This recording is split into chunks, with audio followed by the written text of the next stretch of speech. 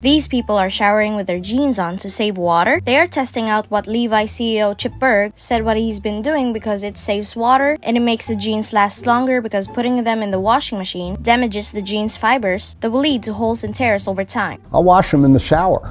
You wash them in the shower? Yeah, I'll just hop in the shower and soak myself down. Why just jeans though? Put on socks, shirt, and a hoodie too. I mean, I get what you're trying to do, but my problem with this method is that you won't be able to clean your whole body properly. Worried about the fibers? Ever heard of hand washing? Worried about the water? Save the water from when you actually use the washing machine and the water from your shower and use that. Personally, I won't, but I think that's a good suggestion.